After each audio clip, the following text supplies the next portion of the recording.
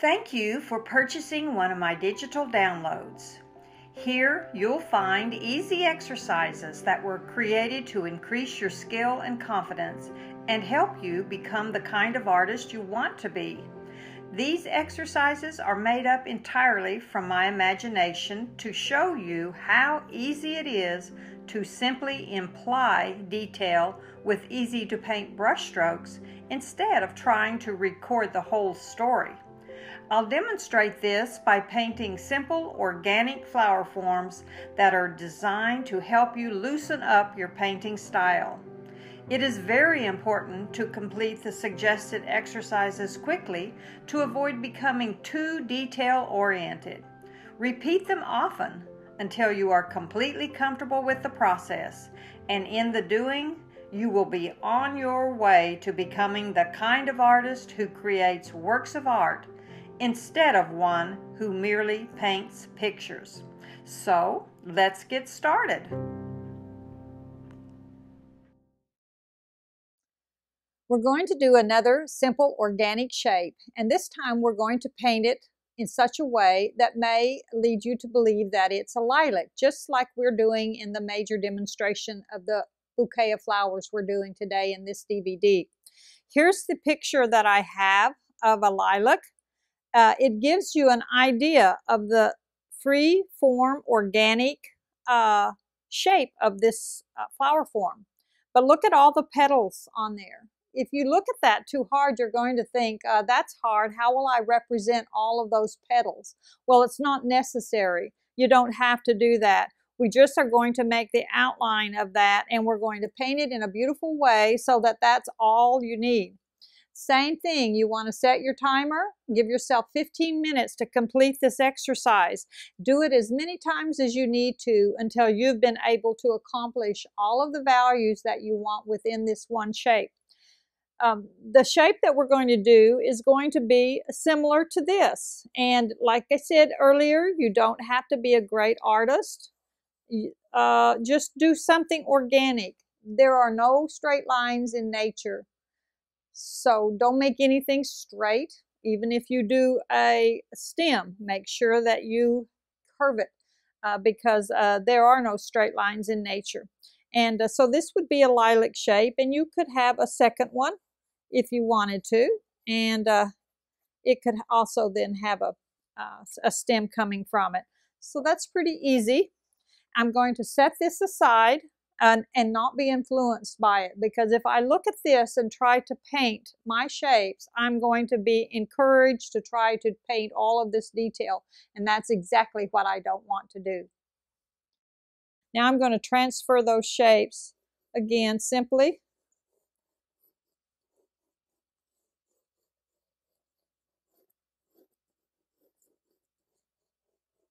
There's the center stem, and that's about all we need to do. Now here goes the 20%, lots of water.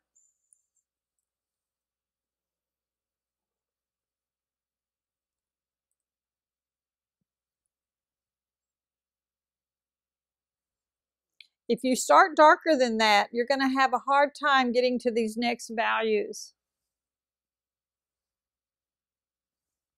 Let's add some more pigment and get a little darker. And add a little more pigment and get a little darker. And then finally, we'll add, let's add some Prussian blue to that and get really dark. So those are the values that you're after. First, we'll start by covering this whole shape with a 20% value.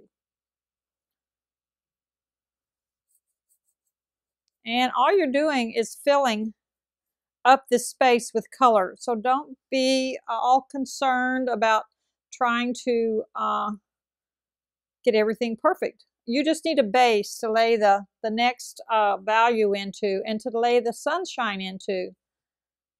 Don't worry about the lines that you have put here. Just fill up the space. Now we're going to mix a little more pigment into this.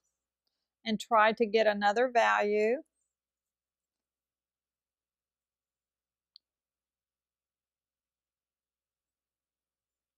And we'll put some sun over on this side with our Quin Gold. You could use any of your sunny colors that we have here. I just happen to already have this out though, so it's a good and easy choice. Now let's try to get a little darker, more pigment into this same puddle.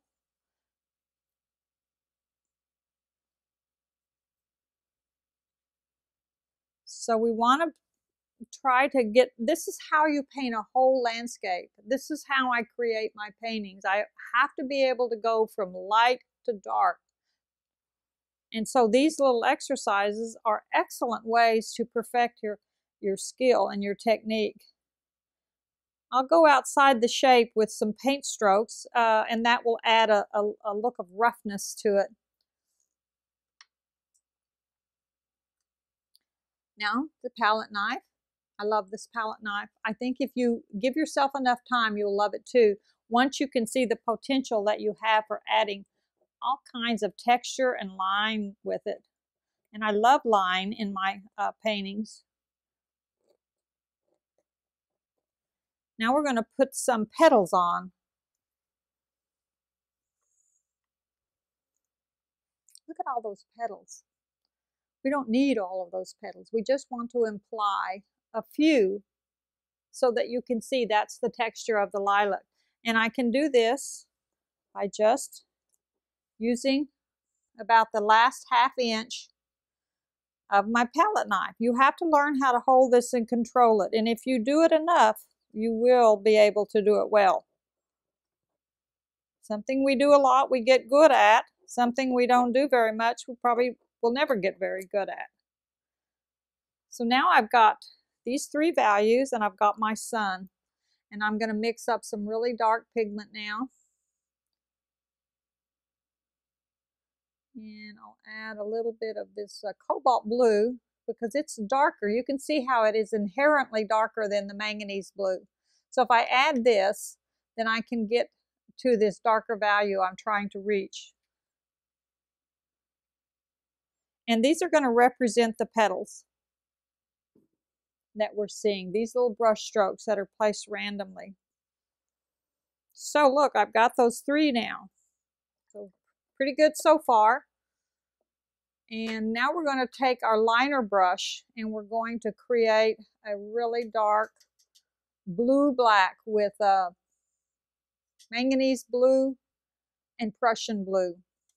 And we're going to start adding value and with this playful brush.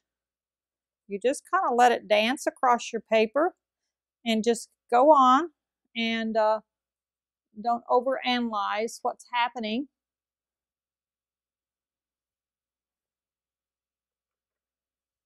It's a little wet, so I will get some softness, and that's okay. But if I wanted a crisp line, I had to make sure that I let it dry first. So it's whatever it is that you're wanting.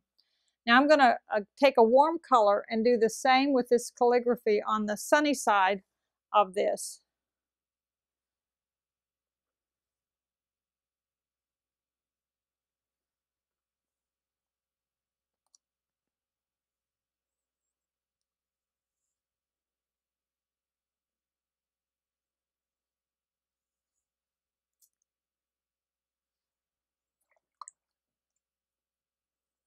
That was some pure color that got stuck on the brush. And so when you introduce another color like that, you want to always be able to add it somewhere else. I accidentally had that on my brush, but the eye's going to come looking for it. So I'm going to go ahead and repeat that in a few other places. And I think I can make it look pretty good. And it'll add a little sparkle maybe. And these little brush strokes will look like leaves.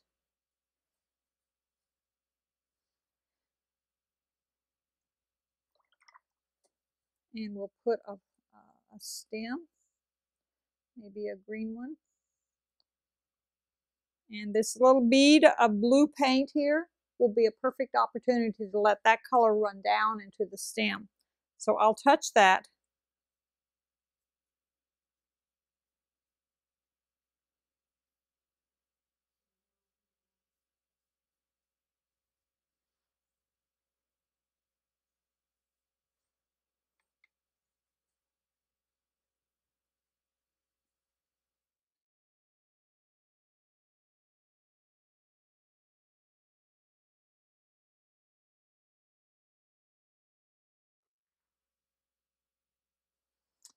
And I think that's all we need to do, just to give you the idea of how easy that is then to use your brush, your big brush, and your palette knife.